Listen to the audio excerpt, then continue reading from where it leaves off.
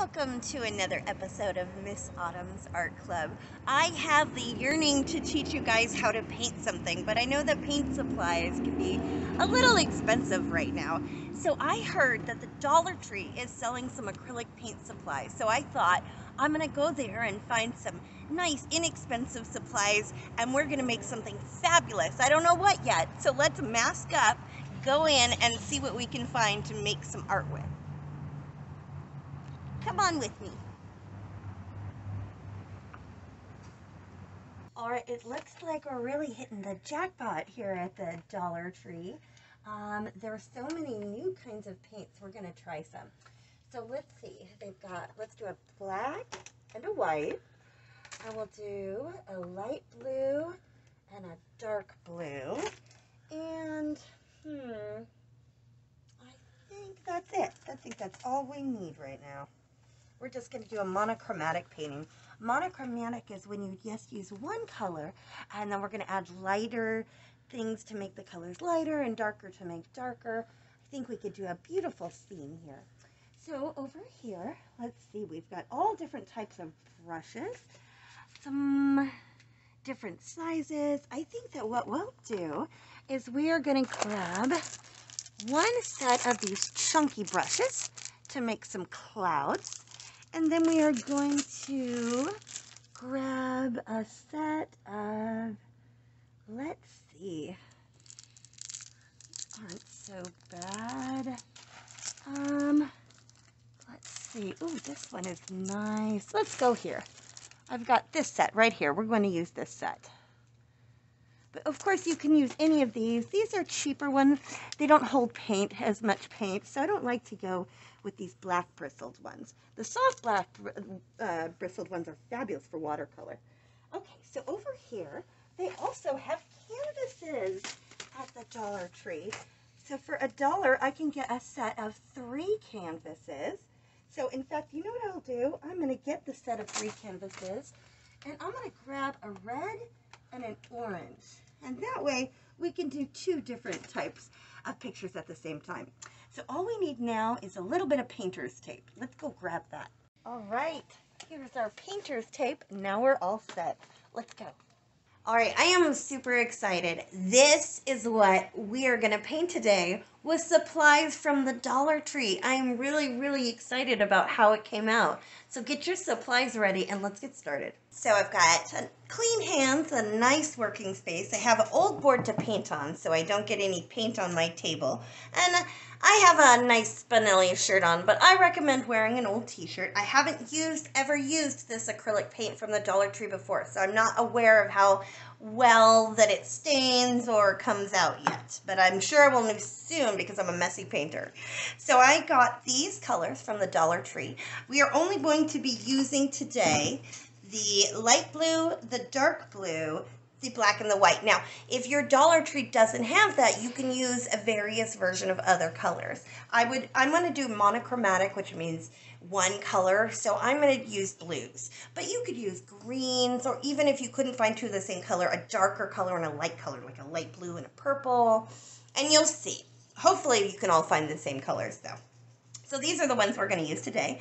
I didn't show you on camera, but I got a little paint palette that should work just fine. You can also use a paper plate, and if you wash it off right away, you might be able to use a regular glass plate, but like I said, once again, I don't know how well these stain, so we'll see.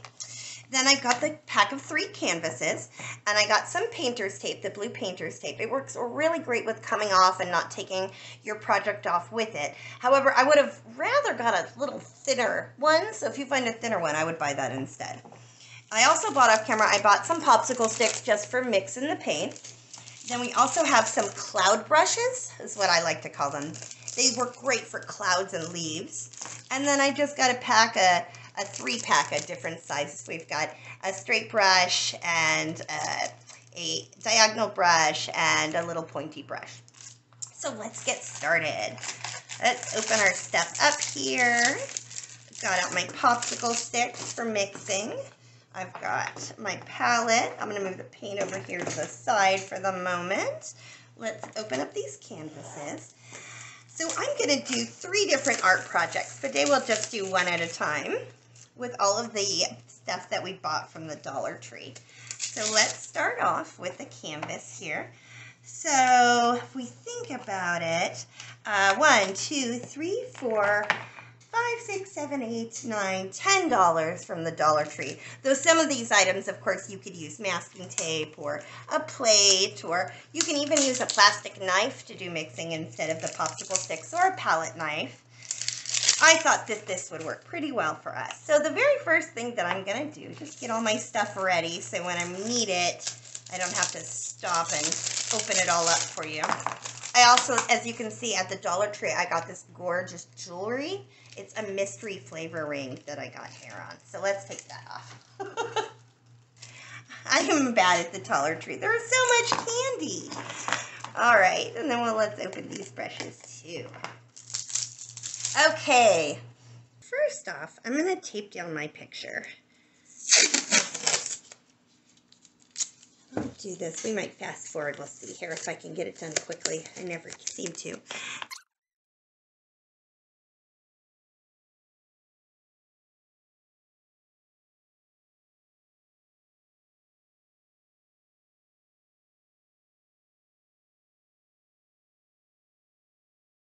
I think that's pretty straight.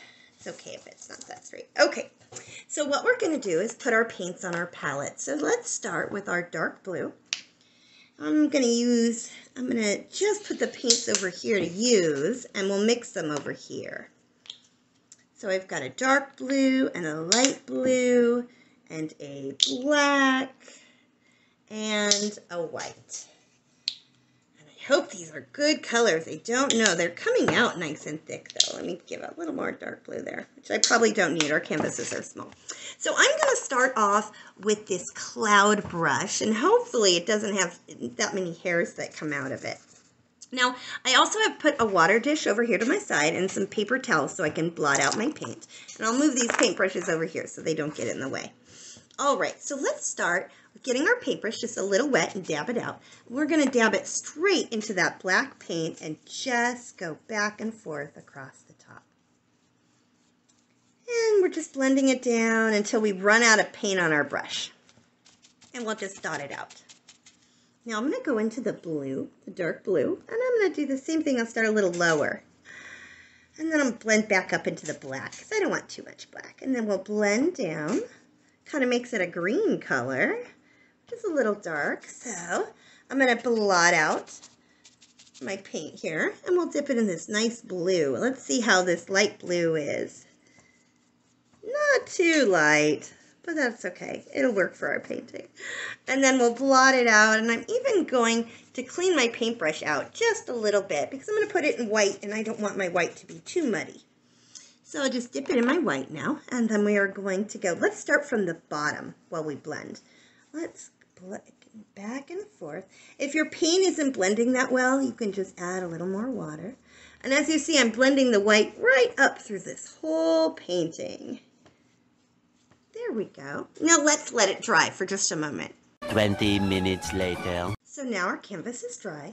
We're going to go back into the light blue and just thicken it up in here. I think that this 98-cent store light blue, I'm not a big fan of that. I think I like the dark one better. So what we'll do is we will take, I don't know if you heard that, Art Club, but I just dropped, I don't know, 50 or so popsicle sticks. So I'm going to take my blue paint and put it here, and then I'm just going to add a tiny bit of black to it this way and just mix it together so I have a darker blue. And because it's, you know, it's a less expensive paint, you can see that it doesn't stick to the canvas as much. So we're just going to go in and darken it up one more time here, and you can see it's starting to blend better.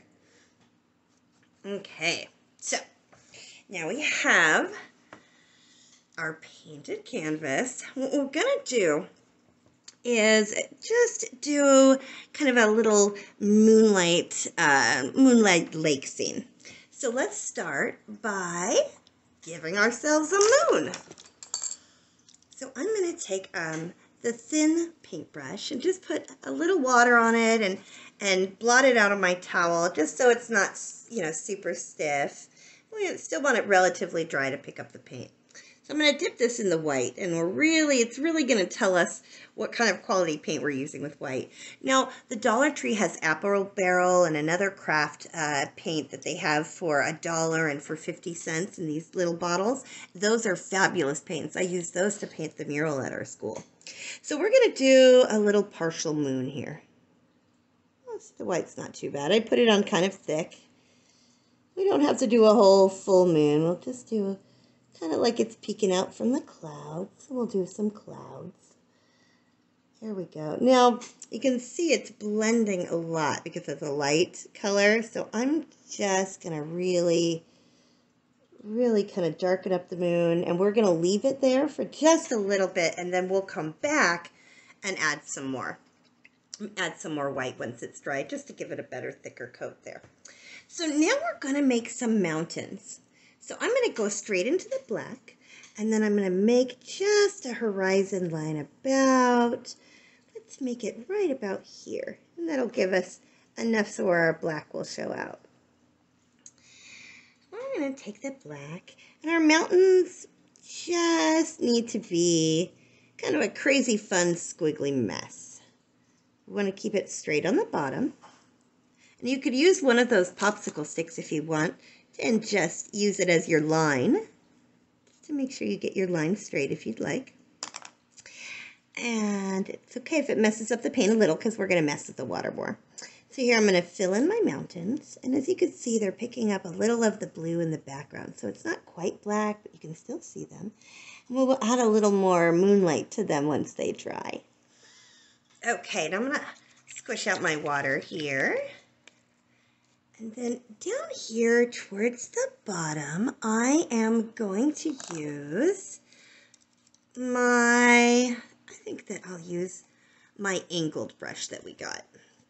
And I'm going to dip it into the black again, and I'm going to put a lot of black kind of in this blue.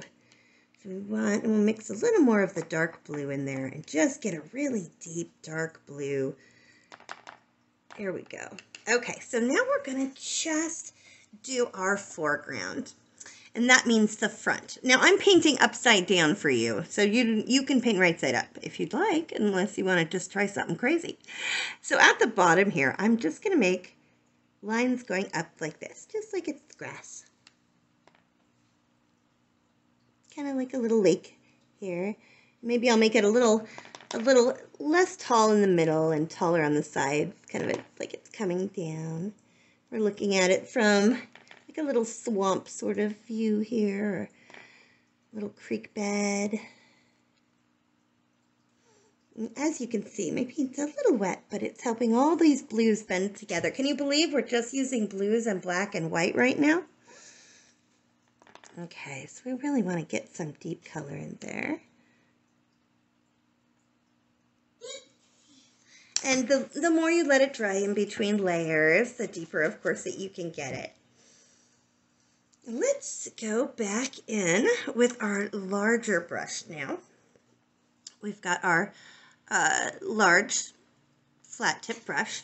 I'm going to get it a little wet and blot it out like I did before. And I'm going to dip it into this white again. And I'm just going to see if I can, oops, I've got a hair on there. Sometimes if you get a little hair on your brush, it can happen when you have a less expensive brush. You just ship that right off, and see there's a little one on the side.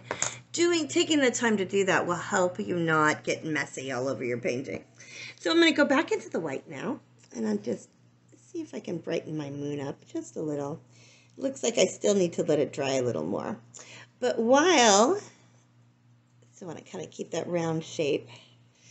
While my moon is going to dry up a little bit, we're going to do a little bit of highlights on our mountains and our water. So I have white on my brush.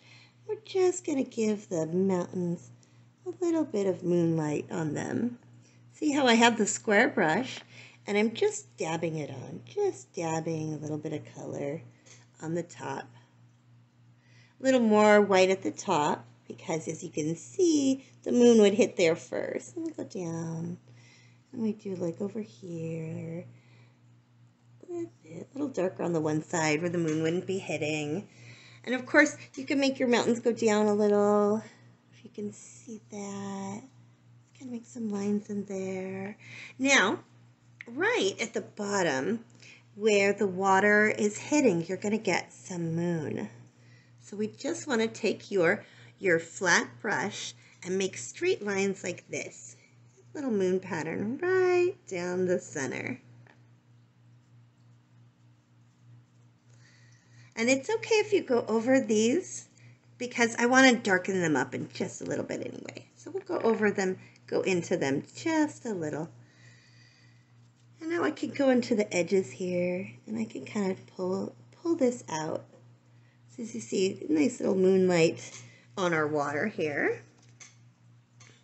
Actually, my moon is here, so let me pull my water over or pull my moonlight over just a little more because my moon's kind of more on this side.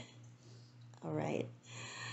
Now, I do notice that this Dollar Tree paint is a little wetter, so I'm going to have to let it dry one more time, and then we'll finish off our moon, put in a few clouds, and brighten up our grass, and we're almost done. So let's let it dry a little longer. 20 minutes later. So we've had it dry a little bit, and I've come up with an idea that I believe is going to help thicken up our paint and brighten our white. So I have a cup here of all-purpose flour, not a cup, just a little bowl, really. I'm going to take a scoop of that on my popsicle stick, and I'm going to add it to this white and just blend it in. So it's going to help be thicker.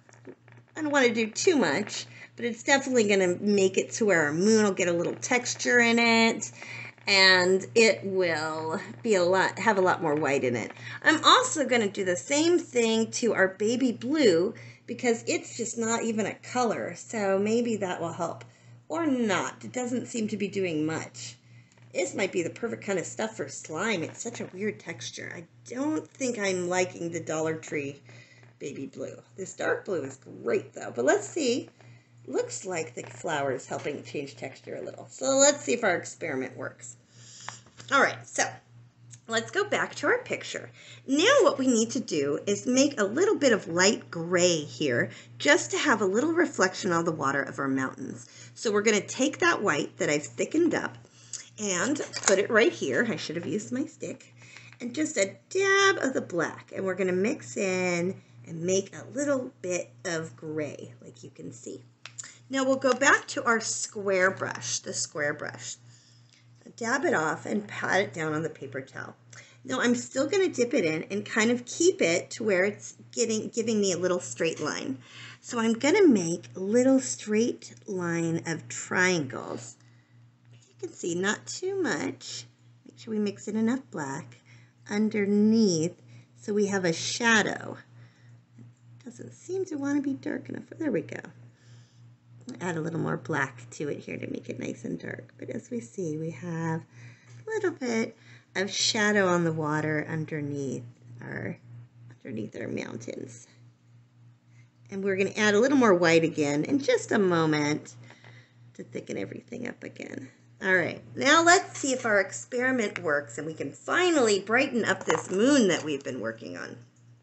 So I'm going to go back to my fine tip brush and make sure it's just a little damp and pick up some of our flour mixed with acrylic paint. And let's see how much better our moon is. That is much better. All right, so I'm not going to do a whole crescent moon. I want to kind of have a moon peeking out from clouds. So now we have our moon, and we're going to have a great gray. So we're going to go back to the cloud brushes that I talked about earlier. And we have that gray that we mixed for the mountains. So what I'm going to do with a dry brush is just pat on that gray.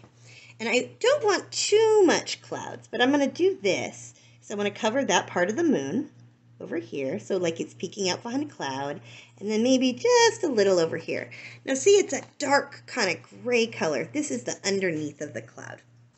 And actually, we can even get just a tiny bit of black and dab it off so we make sure the bottom part of our cloud is going to be a little darker than our top.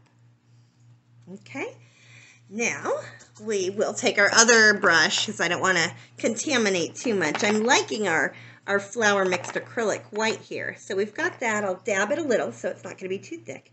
And then I want to just dab some little clouds on the top, just to highlight the top of my clouds.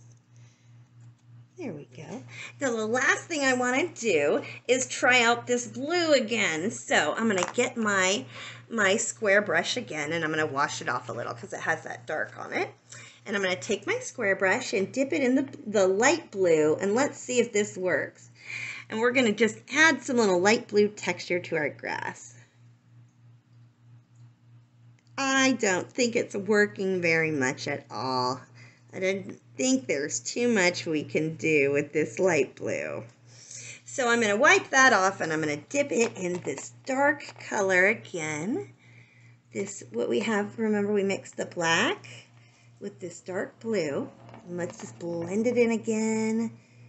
Kind of comes up like a deep sea green. It's really pretty. And then we're just going to go to our bottom again and add more leaves. The reason we want to just have this big grass, dark grass in the foreground, so you can really see the moonlight on the water. Sorry about that. Now, if you guys are using a different light blue, like from Walmart or Michael's or another store, your success, you might have not even needed to add the flour. And I'm going to just make a straight line on the bottom and just kind of push it in there. So we have a little more paint and spush it up. Spush, that's an art word, write it down. All right, so now we have our moon. And you know what, I think one more thing too. I am going to go back with my cloud brush one more time and add some more gray to these clouds, because I don't think it's hiding that moon enough. Let's try one more time. A little more white and gray there, kind of to cover that moon. There we go. I don't want that white line from the moon showing. There we go. And we can add a little more white if we need to the top. I didn't get it too bad. All right, now I'm not looking at it right side up, but I think I like what I see. The only thing that I think I would like to do is just add a little more white texture to our water, just to get a little more moon glow on it. So I'm going to take the white paint again, because I didn't white mix enough, add a little more of that flour, because that really seemed to help it be nice and bright. And I didn't have the flour mixed in the paint when we did that shine on the water. So we have our flat brush again, dip it in here. All right, and then we're just go back over, add a little white texture to the water. Ooh, I think I might have made my paint too dry. There we go. I might have added too much flour, then I'm just making a cake. Sorry there. All right, just a little, add a little white ripples in our water. And maybe a little more white on the moon there, or on the cloud. A little more cloud brush there. Okay, and just play with your painting. Remember, your painting is not going to look like my painting. It is going to be different, but it's all fun. Now, this is my favorite part. Ooh, it looks like I didn't tape my painting down very well, so that's where you get this. But you can always, once it dries, take your white paint and just paint right over that. Also, with these colors, they might, because it's not a hard dye, I might be able to just wipe it off with a tiny little bit of soap and water. Let's see real quick. Actually, I might not even need water. We take a little bit of paper towel here, and we can look at that. It just wipes right off. So I used paper towel and water, no soap needed, just to go over this line. And as you can see, it's just kind of the wet part that seeped underneath the tape. So water is just bringing it right off. And there we go, guys. Our very first monochromatic art club painting this year.